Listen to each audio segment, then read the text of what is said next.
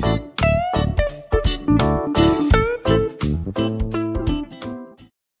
and welcome to 5 Minutes in Quarantine. So as you can see, yeah, quarantine's taking hold. Our hair's longer, our beards are longer. However, I've been doing loads of little bits. I've ordered a load of bits for the bike. Obviously supply chains are a little bit screwed up at the moment, so it's a bit of an issue. So I've been recording loads of little videos of stuff I've been doing to get on with while I'm waiting for you know, other stuff to arrive. Ideally, I'd like to be putting the crank in the engine and building the engine up, but I'm missing some bits for the crank at the minute. So filming various little bits and bobs. So this video won't be in order very like chronologically or anything, but little jobs that I've been doing I'm going to put up. So yeah, today it's nice and sunny, so what I'm going to do, rocker boxes. I've got the bits for the rocker boxes, so I'm going to build those. Right, so here's the lovely shiny rocker boxes. Came back from the soda blasters, all lovely and clean, and all nice and shiny because I had these polished as well. Didn't have to have them polished, I just like them polished, they're just nice. So I've got the inlet rockers, exhaust rockers.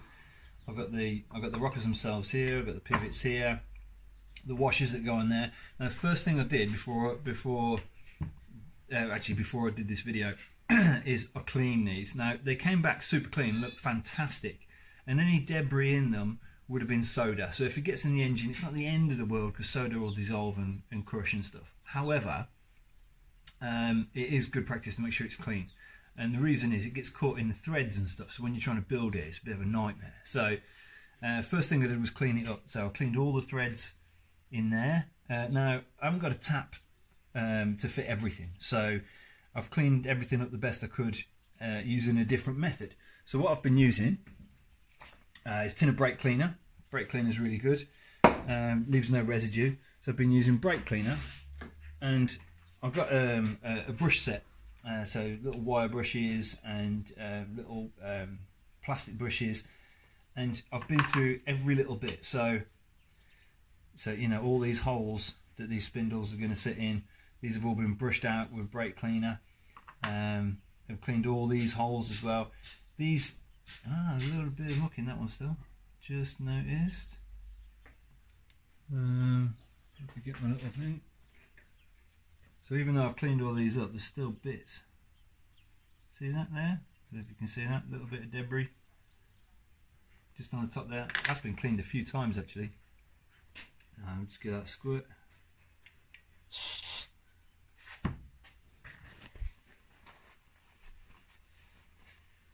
Right, now it's clean.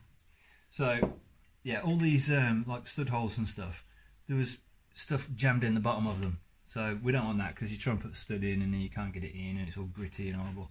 So all these have been blown out, and then I've gone in with a wire brush, cleaned the threads, then blown them out again. Done both sides. Let me just check this one as well. Yeah, that's all done.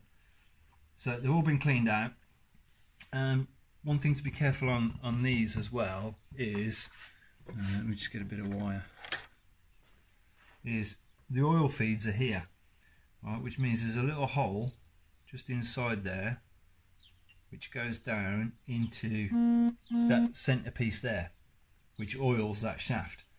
So all those have been poked out and blasted with brake cleaner. Make sure everything's super clean. The last thing you want is an oil blockage on a new engine. It's the end of the world. All right, so got the rocker boxes. So what I've got is the rocker spindles here, which come in from this way, like that. So they sit in there. There's little O-rings at the end here, which seal them on the end. I've got some new O-rings to put on. And then the rockers themselves kind of go in there like that. That way around. Like that. And then these go up and down, and push rods on there, and cam actuates those. So these all get assembled with these various little washers. Now these are called These are called Thackeray washers, these little spring ones. Which always makes me think of, you know, like some sort of Carry On movie, like, ooh, me Thackeray's. Yeah, so yeah, you've got Thackeray washers, and they keep everything spring tensioned onto the inside. And then there's various washers that go various positions. It's pretty critical to get those in the right orientation and right order, otherwise the oil doesn't flow and they don't lubricate stuff. So putting this together, you need like 3 hands. It's a bit of a faff. So I'm going to do that. They're all bone dry at the minute and super clean. So I'm going to put a little bit of oil on them while I build them. So when I start the engine, it doesn't start dry. So yeah, so that's where we are with those. I've kept everything separated and kept everything the right side, so the inlet's going back on the inlet and stuff like that. Still got a bit of brake cleaner coming out of this one. There we go. Nice and clean. Oh, and on this one. Cleaned up. Right, so cleanliness is everything with this, right? So I'm going to build these up. I'll film it. I'll do it on like a super fast thing, so you don't get bored.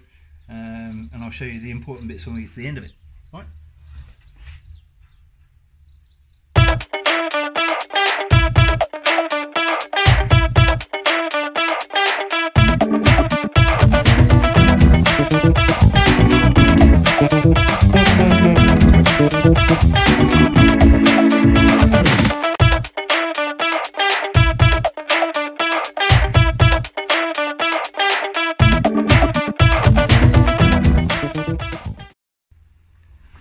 Right, so I've got the spindles in and the rockers in. So as you can see, they're in there now, and they rock, which is what they're supposed to do. Now I haven't put the spindles all the way home yet, right? And the reason I haven't done that is I want to show you something.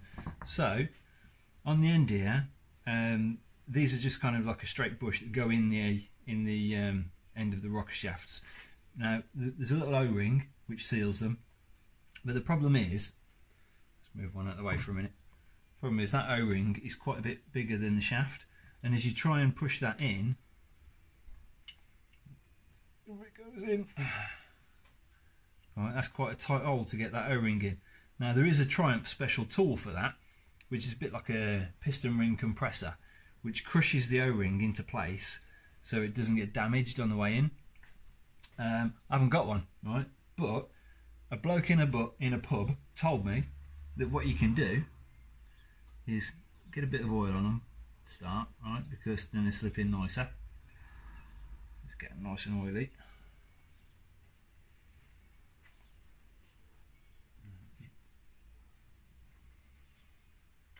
Just going to push that out a little bit.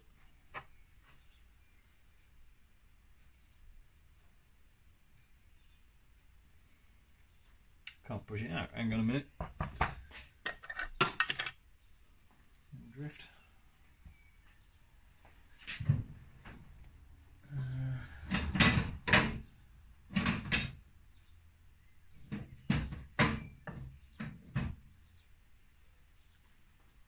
Seem to have lost my plastic hammer. Right, so I'm just going to pop that back out a little bit.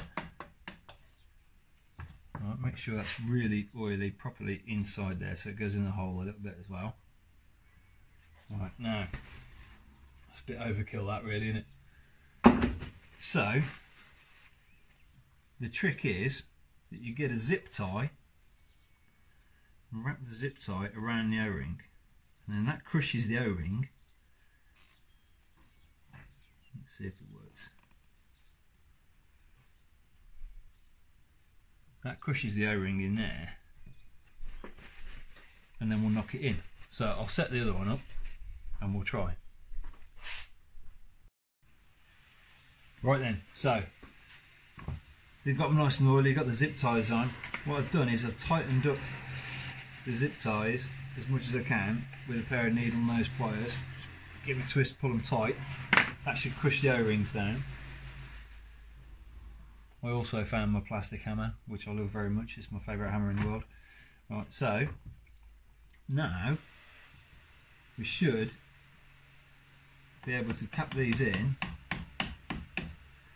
and as it goes in it will move the cable tie and the O-ring will slip in with no bother.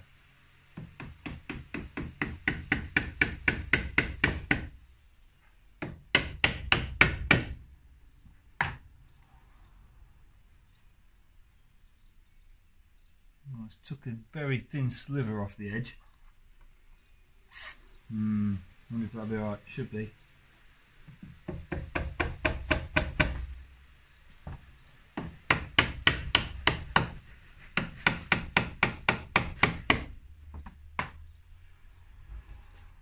Well, that seems to be pretty much home. Let's try this one. Make sure that's nice and tight.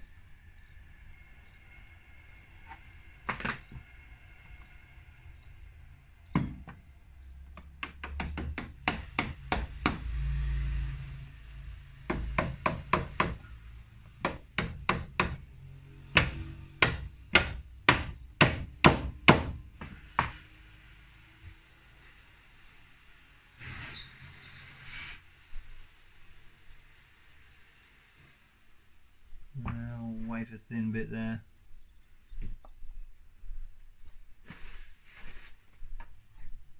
Well, it's in.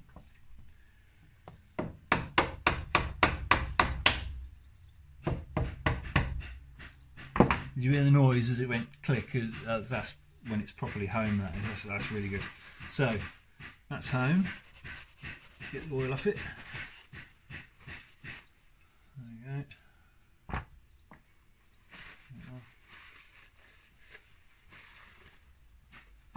We'll soon know if the O-rings are any good, when it leaks or not. And obviously it's a Triumph, so it's supposed to leak anyway. Right, so they're in. These are the ends, and these are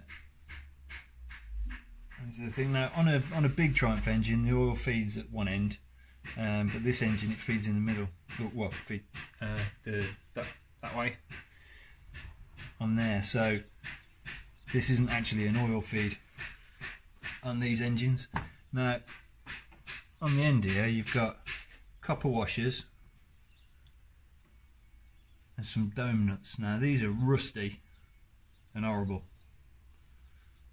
There's a copper washer stuck on that one. Stuck. So I don't want to use those. So as part of my spending spree, bear with me 1 second.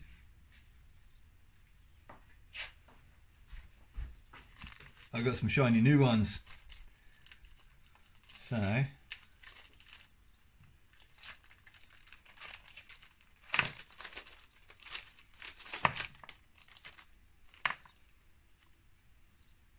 look at these, lovely.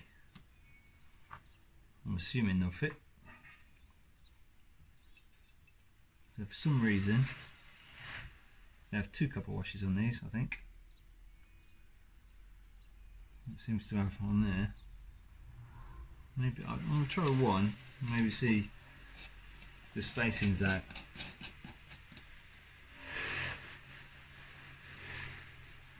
Yeah, that sort of went tight, so I guess that's why they have extra ones.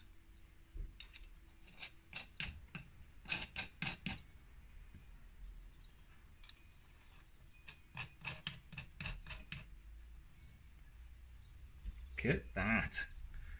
Shiny copper washers, nice shiny dome nuts. And my rockers are ready. So check they're nice and free. Lovely. And also double check, so I've got washer, rocker, Thackeray, washer. Washer, rocker, Thackeray, washer. Check that's all the same on all sides. Yeah, it looks pretty good. Might just get a bit of oil on those while I'm here, because I don't know how long it'll be before I put the rest of it together. Just want to make sure that they don't go dry and horrible. And oil's good when you're building an engine. I've seen a lot of people build dry engines. I don't know, not a fan. I like everything oily. I guess if it's oily like this, it can pick up a lot of dirt, right? And you don't want that. But yeah, I like oily engines. Not on the gasket surface, because that's going to need some sealer on it. That's pretty good. So these now I can set to one side, ready for when I put the top on the engine. That's probably going to be the last thing we do in the build, so you won't see these for a while, but they're done. Alright, brilliant. Put them over there at the back, so they're out of the way. Brill.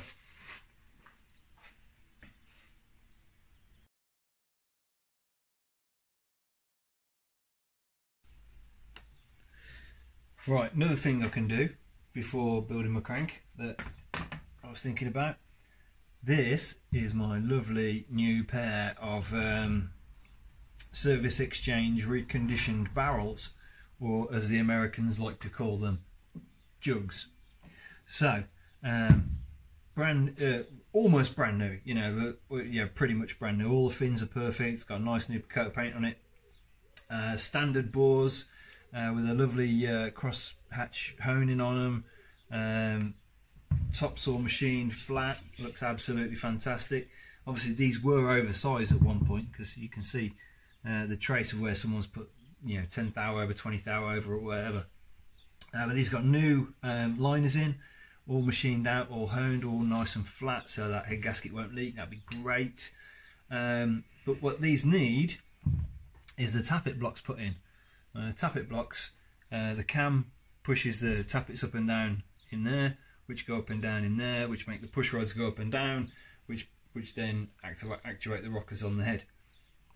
So these go in as like a drift fit, push fit, and then there's a hole there, and there's a little bolt somewhere, which I don't know where.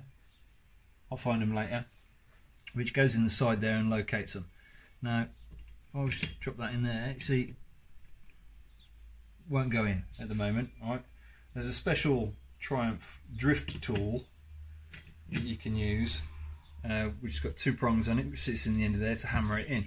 I haven't got one of them, unfortunately.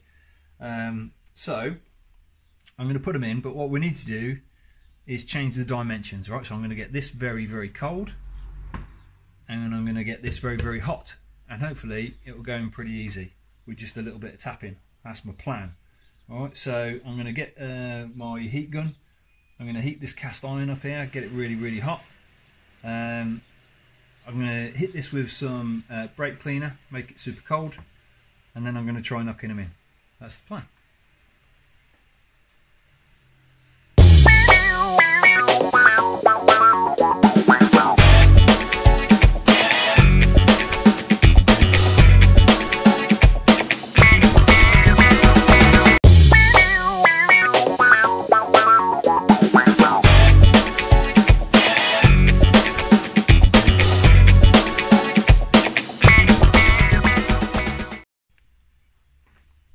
Right, that went in absolutely lovely. You see it there, it's gone in, it's driven all the way home, and I've got the bolt in, and the bolt's already in position. That's really up now, I can't really touch it.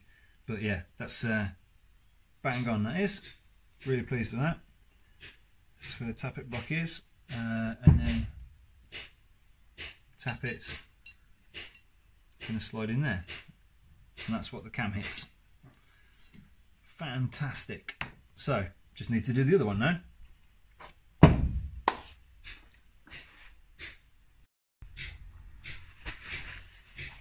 Right, so, that's what. Right, so I did actually do the other side. There. See, both sides done now. The reason you didn't see that in time lapse with some funky music is because I totally forgot to press the button on the camera, and there's no way in the world I'm taking it out again. So, it's done. Right, so we've got inlet and exhaust both done. So that's the barrels ready to go on. Just need the gaskets. and the pistons. But the pistons need to go on the crank needs to go in the engine. Can't put the crank in the engine because I'm waiting for big end shells. So barrels are done, rocker boxes are done. I just need to look around for other bits and bobs that I can do while I'm waiting now.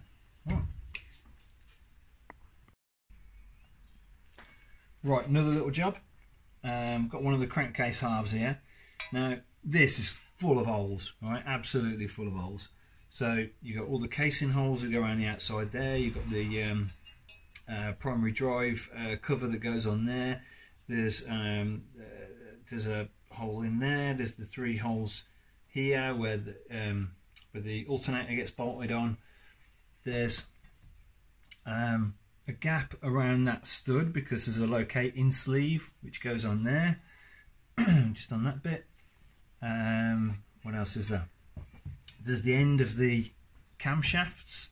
So the camshafts go in there, like that. Now, what we don't want is a load of crap in those. Right, so I've just given those a massive blowout, and this one here has got a little valve bit which is the oil kind of pressure crankcase vent which comes down here. Now all of that was full of like little bits of debris from the blasting, so everything's been blown out. Everything's had a little one of those little wire brushes drilled down it and up and out of it. Everything's been blown out. Once I've cleaned everything out and cleaned all the holes up and run the wire brush through everything, then I cleaned it again. And after I cleaned it again, then I cleaned it one more time because you just don't want any crap in it. So this now is ready, right? Ready for a crank. But I can't put a crank in it because I haven't got a crank bearing. Right, so this is where the crank bearing goes, in this side here.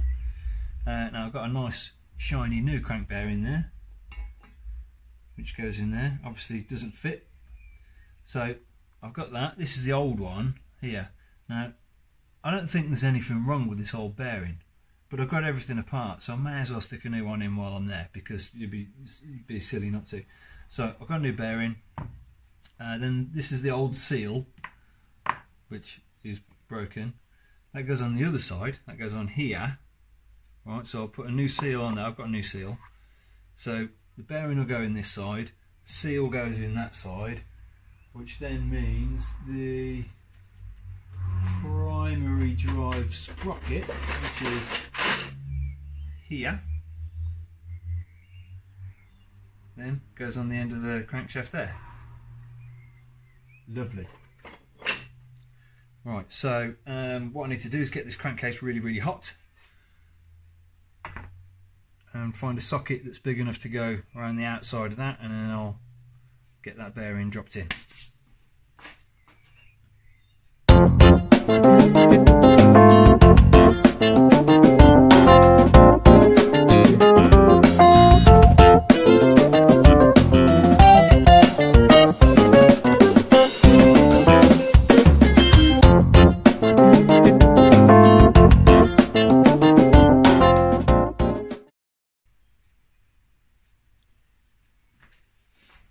Right, that was absolutely lovely.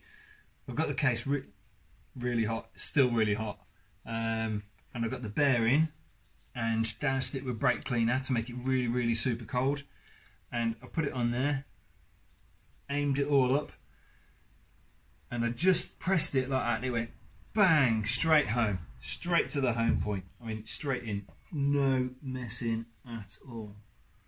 I'm just looking around just to check it is actually home. Looks pretty good to me, so I don't think I even need to knock that in. I'm just going to give it a little knock just to check that it's down. I think it is. I ain't going more home than that. Yeah, you heard the click as it went in, so that's fantastic. Look at that crank bearing.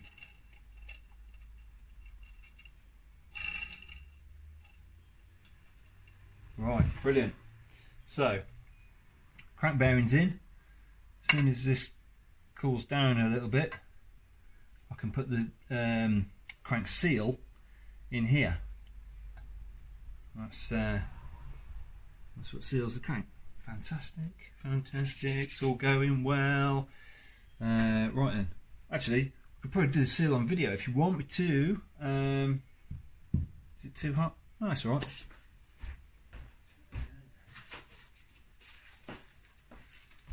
Right, here's the seal set.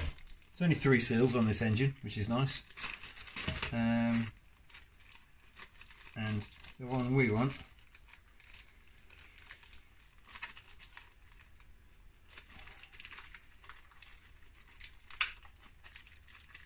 is this one.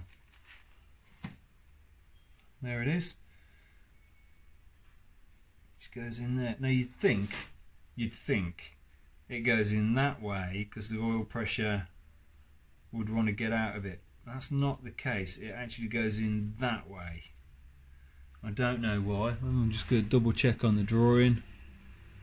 Yeah, that way. I'm not really sure why that is, to be honest, but it is. So that's still pretty hot there. So I might be able to just push that in. So I go. Not quite. So rubber hammer time.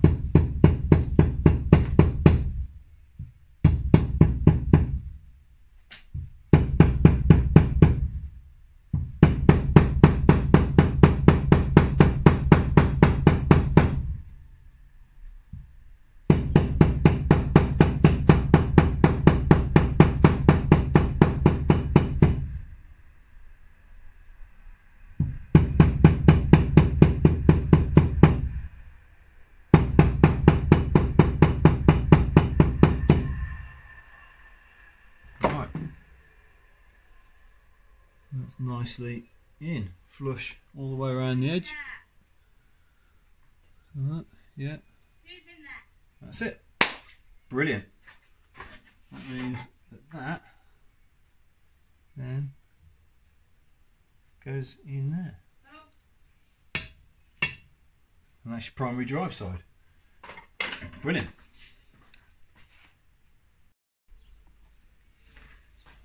Thought of another little bit I can do. So this is the other side of the crankcase, the right hand side. Again, cleaned everything, blew out all the holes, scrubbed out all the holes, wire brushed all the holes, then washed them all out again, then washed them all out again, and again after that, just to make sure I hadn't missed anything. The important bit with this side is where the oil pump goes. The oil pump goes there, oil pickups go in here, and that pumps oil down to the main bearing there, which then goes around the crank and up and everywhere. Oil pressure release valve there, and these are the bits where the cams come out. So yeah, loads and loads of cleaning around here, and I've had little bits of wire and brake cleaner poked down here and air guns blowing it all out. It's all clean now. There was all grit and stuff in there, so not grit, I mean it was soda, but it was dirt, right, and we don't want that in there, so that's all gone now. Gearbox is all cleaned out. What we can do is we can put the gearbox main shaft bearing on. So there's a bearing, which is this bearing here, which goes on there, and then a circlip which holds it in, and then there's the seal there. So I think I can do that one. That's another little job I can do while I'm waiting for crank parts. So yeah, we'll get that one done.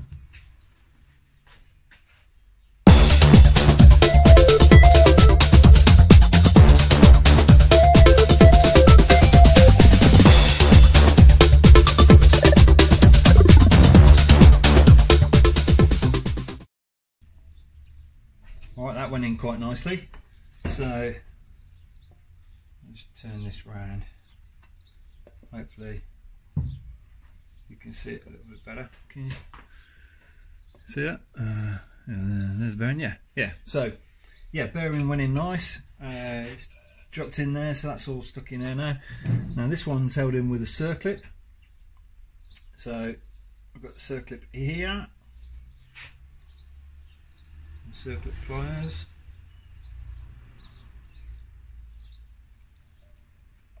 Drop that in there. make sure that's absolutely in the groove. It doesn't really look like it is there. Ah.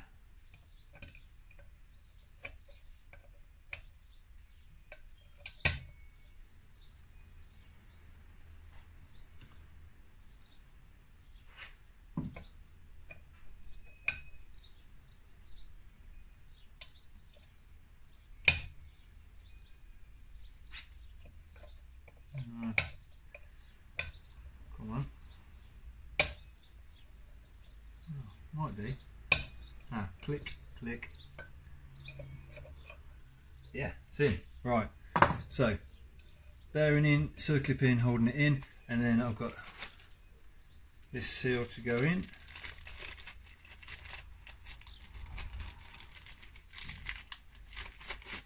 Oops. So this little seal, that goes in the primary drive front sprocket cover. So I'll have that one later. I'll put that in with the clutch, because that will go on later. So this one has got to go in there. I'll just put a little bit of oil around that so it slides in nicer.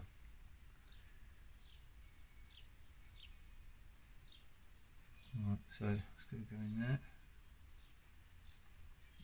Now, I haven't got a what's it to knock that in big enough, right? So I'm just going to tap it in with the rubber mallet. It should be alright.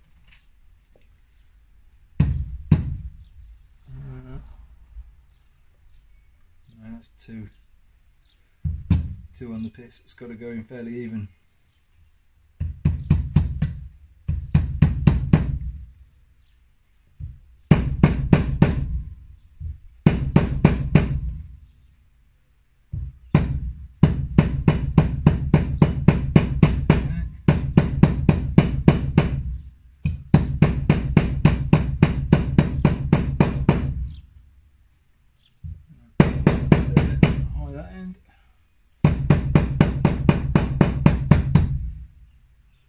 Nice. We're in. We're in. Lovely. So that is where the socket, the sprocket for the final drive chain goes. So this